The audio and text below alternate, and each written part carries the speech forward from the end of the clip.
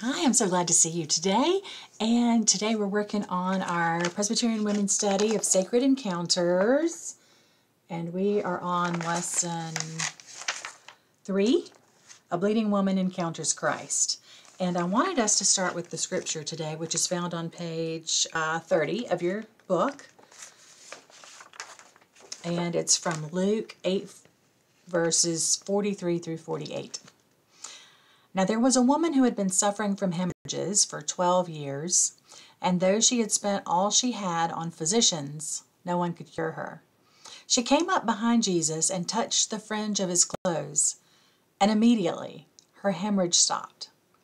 Then Jesus asked, "Who touched me?" When all denied it, Peter said, "Master, the crowds surround you and press in on you."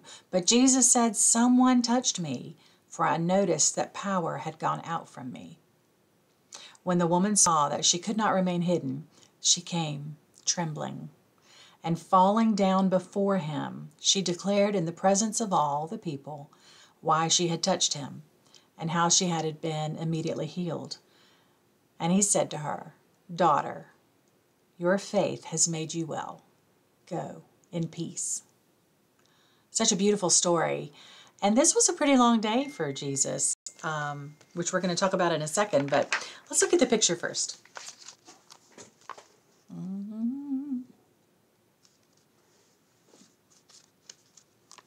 Here we go. It's a great image. You can see Jesus taking a step forward. You see the flow of his robe kind of mixed in with the sky and surrounding. And then you see this hand desperately grasping at whatever thread she can catch of his hem. And the hand is kind of reddish, which is, to me, symbolic of the woman's physical issue of hemorrhaging. Such a beautiful image. Almost a fleeting kind of feel to it. So let's start with opening prayer on page 29. O Lord and Master of my life, spare me from the spirit of apathy and meddling, of idle chatter and love of power. Instead, grant to me, your servant, the spirit of integrity and humility, of patience and love. Yes, O Lord and God, grant me the grace to be aware of my sins and not to judge others, for you are blessed now and ever and forever. Amen. These prayers in this series have been fantastic. This one's from Ephraim the Syrian, from way back, just a few hundred years after Jesus. So what we were talking about was Jesus was having a really long day, and we've talked about part of it earlier. This was the day that Jesus was out in the boat sleeping, and a storm came up, and the disciples were just so nervous, and they're like, "Jesus, how can you sleep? We're going to die." And Jesus is like, "Oh, bless you." And he calms the storm. And then they hit land, and Jesus steps out of the boat and is immediately met by the demoniac from Gerasene. And so then we had that story a few months ago. And then after that, the boat sets off again, and he comes into this area, and he's walking, and there's a crowd around him. In Matthew, it tells us, Matthew 14:35 through 36, it tells us that people would just come and flock to him to try to touch any hem or remnant of his fabric to be healed, and that they would be healed. And so as he's going through this crowd, this guy who is has connections with the temple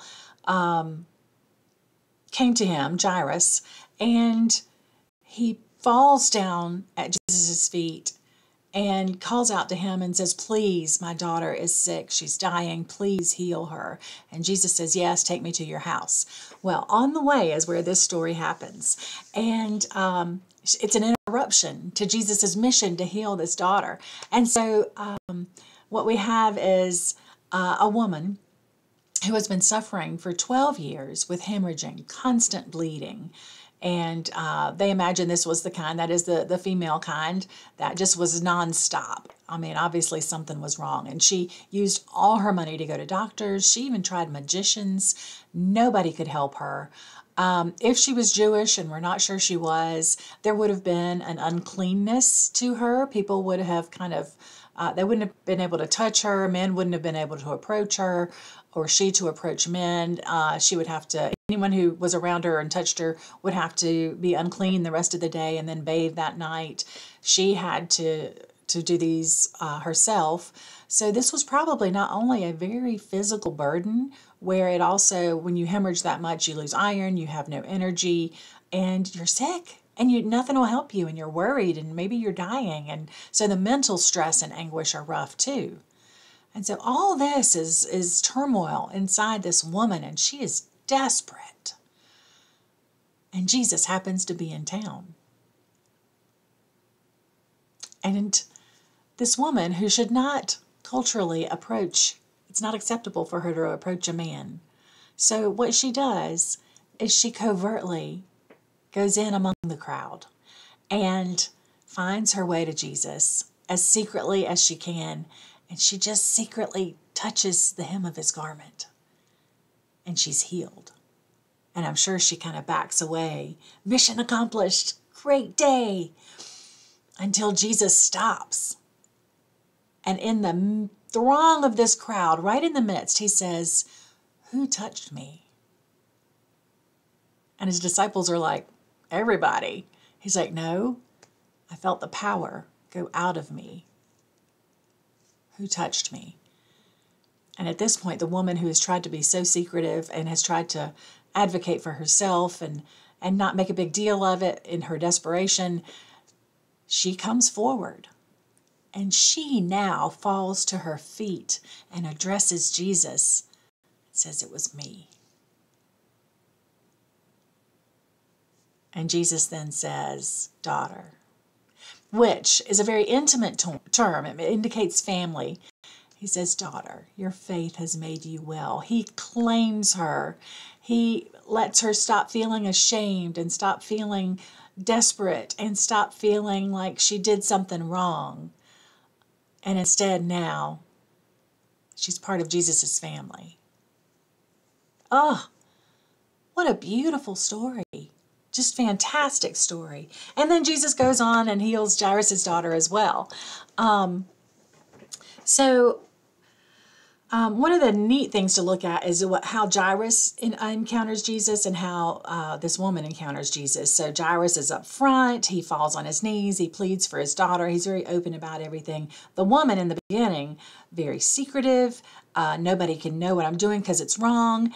And I'll just take what I can and go until Jesus encounters her. And then she too falls on her knees in front of Jesus. She too addresses him and is open with him. Her secret is out. And she too is healed and claimed. So these are just some beautiful pieces of this story. And the theme for the lesson this week is that Jesus calls us out of the shadows and claims us as his own. And so we women have a history. Today things are so much better than they used to be, but we come from a long history of a patriarchal society in which women are less than. Certainly in the time of Jesus and early on, men were the people who made the decisions, the people in leadership, the people who led the household, protected, provider, all that. And those are not bad things, except that for women, we were subjugated into roles that are also good things, but I guess the idea is that we didn't have a choice. This was what is expected of us. And so women were around the house. They were the caretakers of the children, and which are wonderful things. But, you know, if they wanted to lead or if they had been valued for their opinions and their thoughts and their strengths, that would have made it better. And that is what we have been working on into this age. And so it gave us several examples in our reading about people who went against the grain to stand up and participate as women in areas where men have been, or where men have fallen short, and we women have picked up the slack. So these are some neat things to see. And I think that one conversation would that be interesting for each circle that reads this is, depending on the ages in your circle, what have you seen progress for women in your lifetime? In my lifetime, I watched my mom, who was one of the first Methodist pastors in South Carolina. I think she was the first woman ordained a deacon in South Carolina. And she was also, my mom, and took care of the kids and worked around the house while she was also going to school and working at a church. And she did it all.